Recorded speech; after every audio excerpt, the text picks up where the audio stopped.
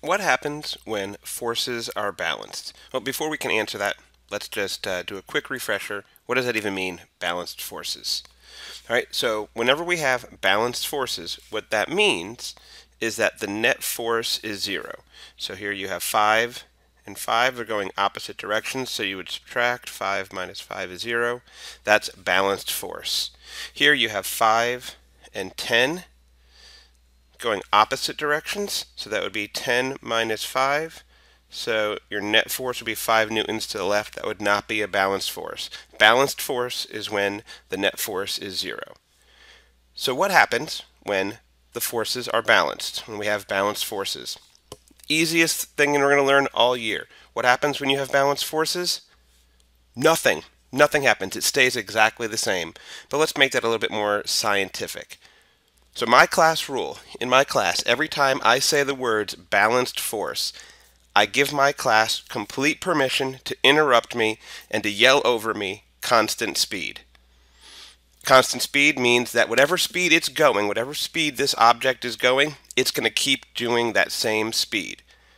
So basically, if you have balanced forces, nothing changes. If it's going 100 kilometers per hour, it stays going 100 kilometers per hour. Now the thing about this rule, I say balanced force a lot when we're going through the physics unit, and then I forget.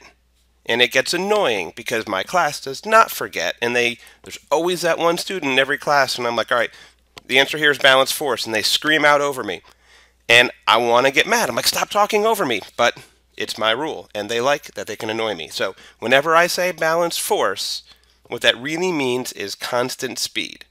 Now, if we talk to physicists, this is Newton's first law. If we want to get all technical about it, it says if the forces acting on an object are balanced, the object will not speed up or slow down. The object will not change direction.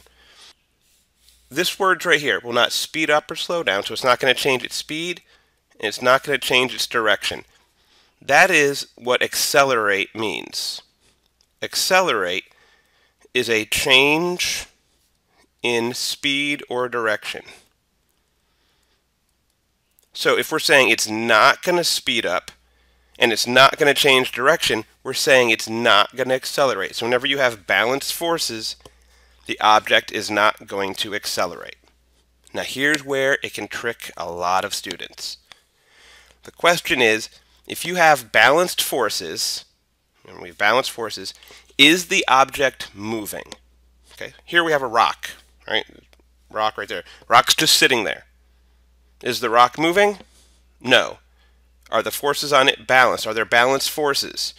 Yes, you have gravity pushing down, and then you have the force of the ground pushing back up. The rock is not moving. So anytime you see anything sitting there, coffee cup on the table or the desk on the floor, anything that's just sitting there, those are balanced forces. Its speed is constant. What is its speed?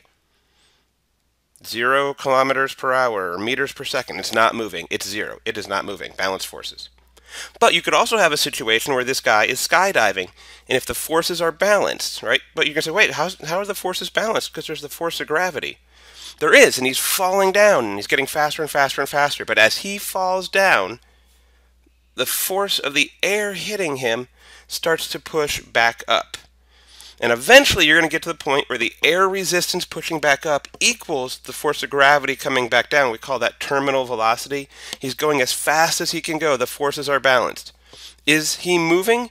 Yes, he is definitely moving. You know, he may be going 100 kilometers per hour, but he's not going faster, he's not going slower, and he's not changing direction. All right, so those balanced forces means he's not accelerating.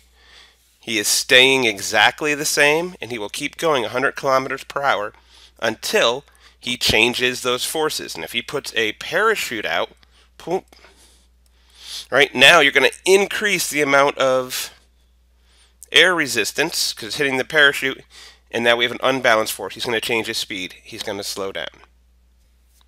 In summary, if the net force is 0, then the forces are balanced. You have balanced forces. Balanced forces equals constant speed. If you take anything away from this, balanced forces means constant speed. When the forces are balanced, the object will not speed up, slow down, or change direction. Another way to say that is an object, when the forces are balanced, an object will not accelerate, because accelerating means to speed up, slow down, or change direction. Balanced forces, constant speed. Balanced forces means an object is not accelerating.